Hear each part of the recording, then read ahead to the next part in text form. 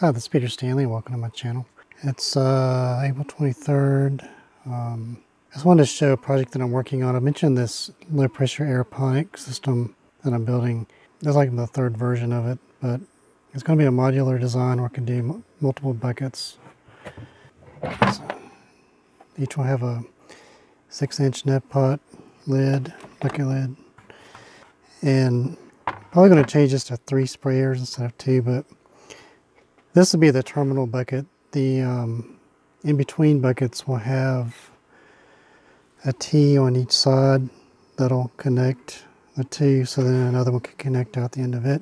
Since this is the terminal one, it just has one T and the tubing wraps around, and I've got the little spray nozzles just pushed in there. And then I've got a return line or place, connected for a return line there, and kind of give you an idea how this is going to work.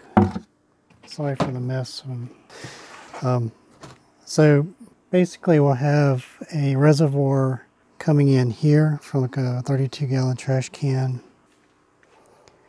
Connect to a float valve, and this is an adjustable arm, so I can set it to whatever.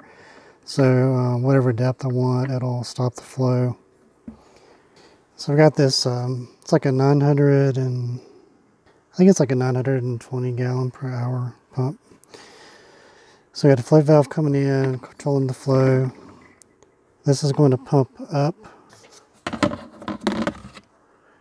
to the lid. I'll have a hole cut out for the power line. And this will go out to bucket going in to here.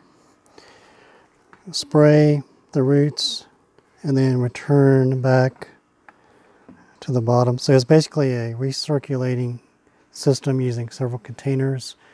The controller bucket that controls the nutrient depth, but also houses the pump. So I have a reservoir controller bucket with the pump and float valve, and then multiple growing containers. And I've still got I'm just kind of working it out as I go along. And I've got some ideas from other people. I didn't come up with this all on my own, but it's kind of like I've got the ideas from different places I've kind of put together. And Matt Garver has some ideas, and there's another guy, I can't remember his name. I'll give him credit when I just need to look back through my conversations. But and it's kind of there's also another website that had a spray bucket similar to this, but this is kind of my own DIY implementation of it. So it's not totally original, but I think it's going to work very well. So these will spray inward. Like I said, I'll probably add one more sprayer. And these are all light proof, like bucket lid, and the buckets are light proofed. I'm going to paint this lid and then do some more touch-up paint on this container. And I'll probably use a 32-gallon trash can for the reservoir. I may do a test run with just a 5-gallon bucket as a reservoir just to test, make sure everything is flowing okay. And I want to do at least 3 growing containers, but I think this pump could probably support more than that. I should be able to do 5 pretty easily. But it's all going to be connected with, it's like a vinyl 1/2-inch pond tubing. You can get it at Lowe's. That's what I'm using to connect. So that'll all be light proof too. So I shouldn't have the algae issues, and I shouldn't have to have aluminum foil over everything. Minimal painting, really just on the controller bucket. Everything else, they got a really good deal on these net bucket lids on Amazon. They're still going on. I'll put a link. And I got these buckets actually on Walmart online, and it's the Argy Corp. The grocery store has this exact same brand, same mil thickness buckets for they were like $10 a piece. And Walmart online had them like with free site store shipping for, it was like $35 for 10. So it was like $3.50 a piece. So I've got a bunch of these, and these, I got a really good deal on Amazon. I think they were like $3, $4 a piece, even shipped. So anyway, I'll put some links in the description on where I found some of this.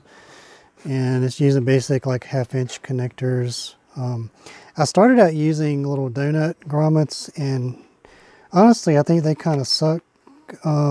Matt Garver turned me on to the top head grommets, way easier to install. These are 1/4 inch, but I did find some 1/2 inch ones too, and they install real easily with a 5/8 inch drill bit, and a lot simpler, way easier to install. With the 1/4 inch grommets, the best tool is a 10 millimeter bit.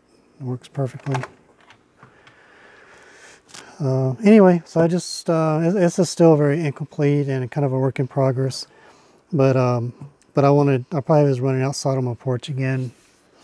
But I think it'll address some of the issues with light penetration and not having to fill it all the time. I'm going to have a shutoff valve. I got a bunch of these to basically between the reservoir and the controller bucket, so I can I want to make it so that I can drain everything, like basically run it a couple weeks, turn off the reservoir, drain and flush and rinse everything, turn the reservoir back on, refill with fresh solution, so I can kind of keep, so I don't get a buildup of excess salts or whatever, and I think that should keep it healthy. So anyway, this is kind of like my pre-update of this system, and I just wanted to show, kind of give you kind of thinking out loud with some of this and still working on as I go along, but I just want to share that with you. I'll post some updates as it comes together. Anyway, thank you very much for watching. I hope you like that. Please like, comment, and subscribe.